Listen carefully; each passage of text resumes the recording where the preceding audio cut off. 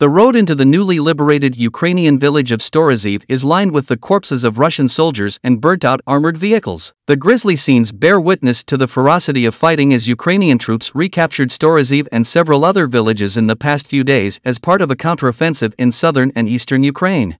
Some of the dead Russian soldiers lay on the dusty ground beside the husks of their vehicles when Reuters journalists as the first media reached the village on June 14. Others were crumpled in the grass and fields nearby where they died. 3 days ago we liberated the village of Storozhiv. You can see for yourselves how it was achieved. You can see the destroyed hardware.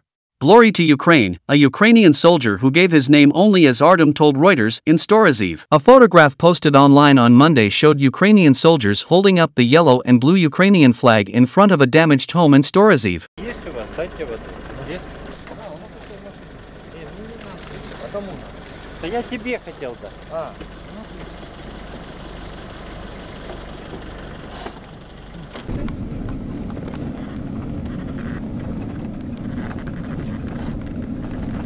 Три дні тому звільнили село Сторожеве.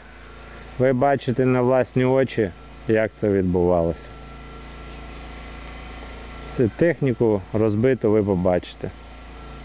Слава Україні!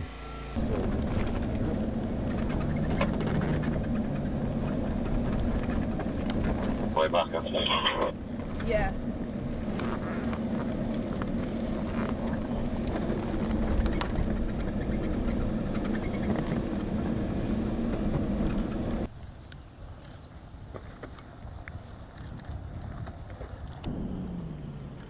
Дрон якийсь. Дрон. Kijk, Slisko! Fuck, get off the grass!